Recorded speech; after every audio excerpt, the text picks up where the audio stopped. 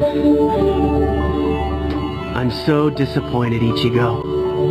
So very disappointed. Sadly, your sword exhibits only fear. When you counter, it's because you fear being killed. When you attack, you fear killing. And when you try to protect someone, you fear you could let them die.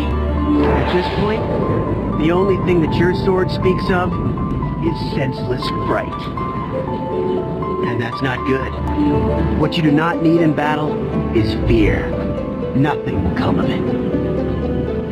When you counter, you don't let them cut you. If you protect someone, you don't let them die. When you attack, you kill. Understand? Can't you see? My sheer resolve to kill you is reflected in my sword.